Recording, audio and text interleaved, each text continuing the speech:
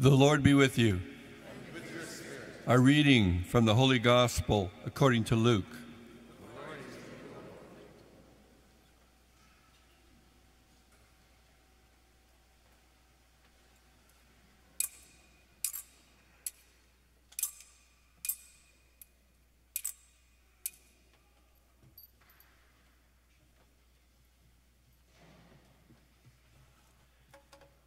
Jesus told this parable to some who trusted in themselves that they were righteous and regarded others with contempt.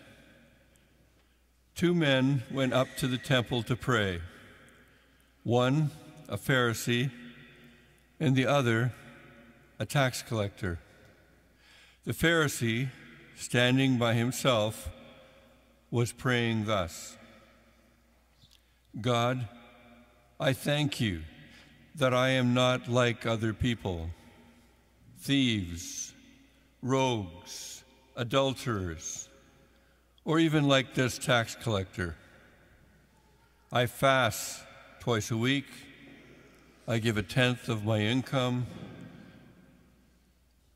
But the tax collector, standing far off, would not even look up to heaven, but was beating his breast and saying, God, be merciful to me, a sinner.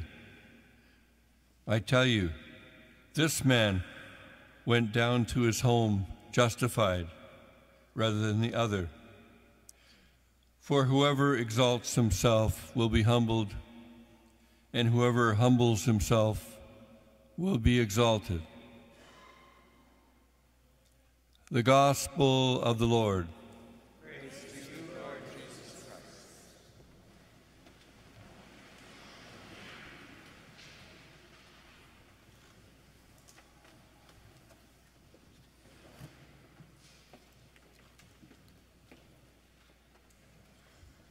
You will recall last week the readings that we had were on the need to pray always and not to lose hope. If you recall that gospel from last weekend, it ended with what I would say is one of the most chilling questions from the Lord that we could possibly hear in the scriptures. When the Son of Man returns, will there be faith on earth? Today's gospel, also on prayer, ends with probably the opposite, the most hopeful line in Scripture.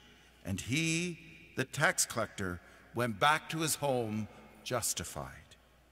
By reading these two parables together, we are instructed to pray with the determination of the widow that we heard in last week's gospel, and to have the humility of the tax collector.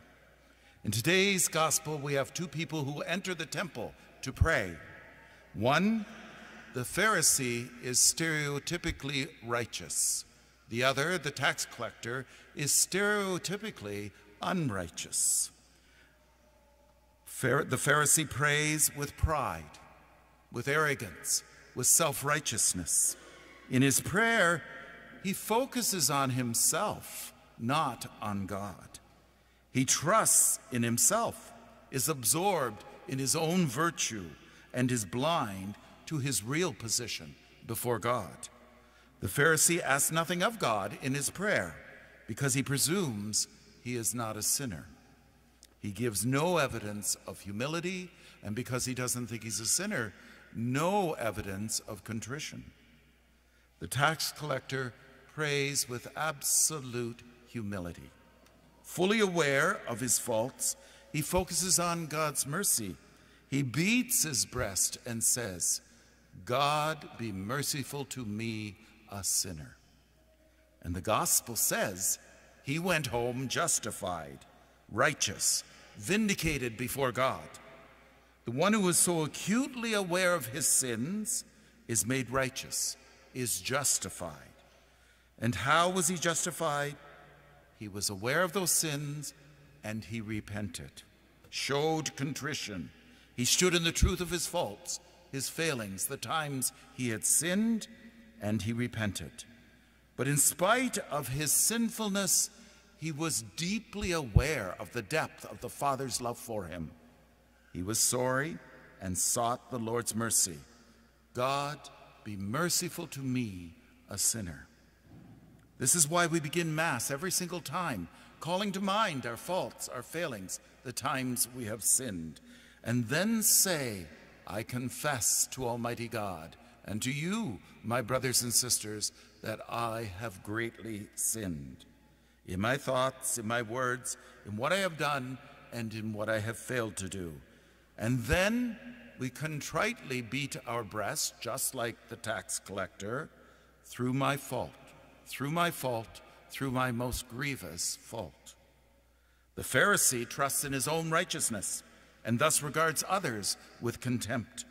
Those who treat others with contempt cannot bring themselves to rely on God's grace. And therefore those who exalt themselves over others and boast of their virtue before God will discover that they have cut themselves off both from virtue and from God. Those who are aware of their need for grace, for repentance and forgiveness will not be able to despise other people. It's only the merciful who can receive mercy, and only those who forgive who will be forgiven. That is what the final words of today's gospel really mean. Whoever exalts himself will be humbled, but whoever humbles himself will be exalted. It could just as easily read, whoever is proud, arrogant, self-righteous, who treats others with contempt, will be humbled. But whoever is aware of their sins, their need for grace, for repentance, for forgiveness, will be exalted. The entire point of religion is to make us humble before God, therefore opening us up to the path of love. As the first reading so beautifully said, the prayers of the humble pierce the clouds. In this past Friday's daily Mass reading, we read from St. Paul's letter to the Ephesians, and it makes exactly the same point. St. Paul said, I, the prisoner in the Lord, beg you to lead a life worthy of the calling to which you have been called, with all humility and gentleness, with patience, bearing with one another in love, making every effort to maintain the unity of the Spirit in the bond of peace. The path of unity comes from a particular way of living. It's a unity that bears fruit, whether it is in family life, amongst couples, amongst co-workers, amongst parishioners, amongst the community at large. And so what leads to that unity? What leads to that peace? The key attribute is humility. It leads, as St. Paul said, to gentleness and to patience. These three things, humility, gentleness, and patience, are the opposite of what we see when we see the opposite of humility, when we see pride. The proud, arrogant, self-righteous, the Pharisees among us, are generally not gentle. The proud person tends to be impatient with others. The perfect test of humility is by asking, am I gentle? Am I patient with that person? In my thoughts, in my words, in my actions. St. Paul really gives us a roadmap to examine our own conscience with each relationship we have. When we are not practicing gentleness and patience, it's because we're not humble with that particular person, and that usually leads to division and a lack of harmony. We are not living out, as St. Paul calls it, the bond of peace. Humility is only seen in gentleness and patience. So back to that chilling question from last week's gospel. When the Son of Man returns, will there be faith on earth? The gospel's answer is very clear in today's gospel. The answer is a resounding yes. A resounding yes for the humble, for the gentle, for patient sinners who acknowledge their sins and repent of them. Like the tax collector, they are the ones who will be justified. The prayers of the humble pierce the clouds.